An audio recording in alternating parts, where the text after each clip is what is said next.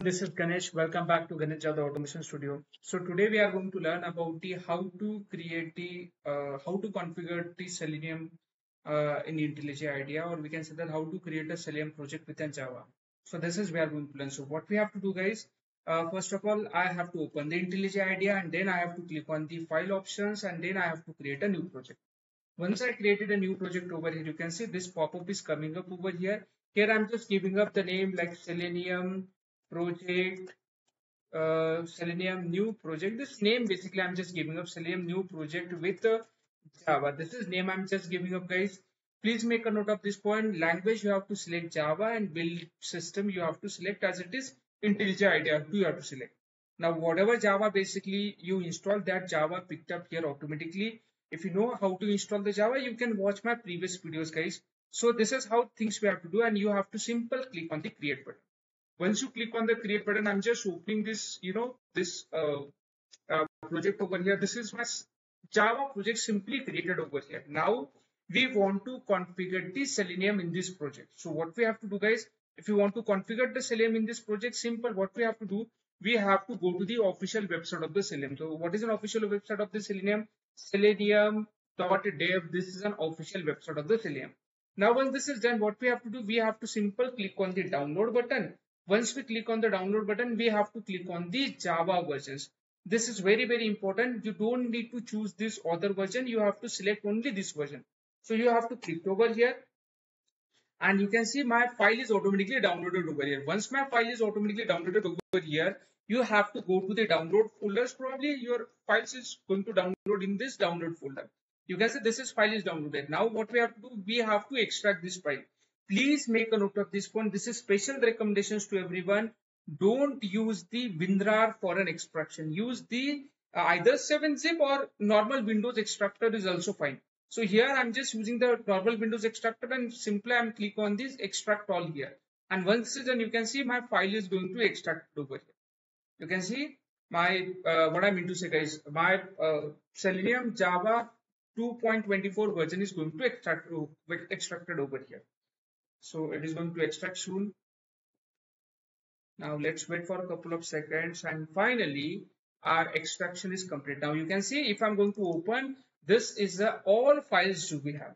Now once this is done, what is the next thing we have? What is the next actionable item we have? Again, we have to open our repository. Again, we have to click on the file option, and we have to click on what is project structure. Where we have to click project structure, we have to click. Once we click on the project structure, we have to click on where, guys? We have to click on the this module option. Where we have to click this module options, we have to click. Please make sure that you are going to select the dependencies. By default, you are going to select the source, but you have to click on this dependencies option. Once you click on the dependencies option, again you have to click on this plus symbol. Now once you click on the plus symbol, now we want to add those dependencies which you recently downloaded and extracted. Those Selenium dependencies, Selenium WebDriver dependencies we have to add. So for that, you have to click on the plus symbol, and you can see we have option jar or dependencies. Once you click on the jar or dependencies, you can see, guys, now you have to navigate where we have to navigate the download folder. So where is the download folder? We have to we have to navigate the C drive, then users, probably whatever name we'll have, and probably we'll have this download options we'll have. And once this is done, probably Selenium should be here. Let me quickly, you can see, guys, Selenium 4.224, this is the version we have. Once I navigate this version, you can see all files will have. Now what you have to do, you have to press the shift button. Now if we want to add the all files here, so how to select the all files? You have to press shift button, and down arrow button we have to use, and you can see you have to select the all files. You can see this is how we have to select the all files here. And once I'm selecting the all files, just click on the OK button. And you can see, guys, your files is going to added over here in the project. Once this is done, what exactly we have to do, guys? We have to click on the apply, and you have to click on the OK. Now your project is configured with Selenium. Now your project is configured with Selenium. Now how we can write down the Selenium script? So for what we have to do is simple. This is a class we have. Let me create the another class which is named as an basic of Selenium.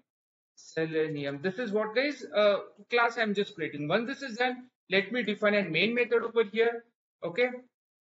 Now once I define the main method, now what exactly we have to do, guys? I have to make sure that my Selenium libraries are properly added or not, or is my Selenium project or not. You can make sure that as well, like you can navigate these external libraries and where you can see the all Selenium files. You can see these are the all Selenium files we have.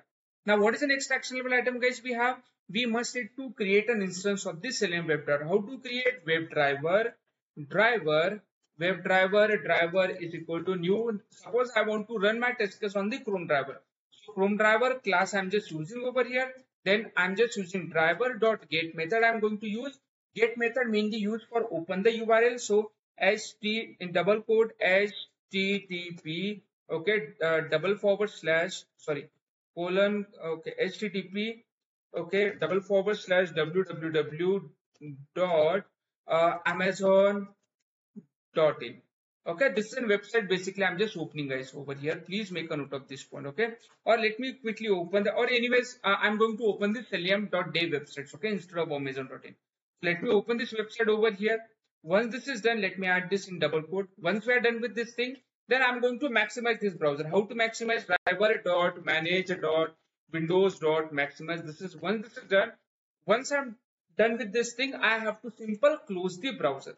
So my browser is going to automatically open over here and it is going to maximize automatically and it is going to close over here. This is basic simple script I'm just writing down.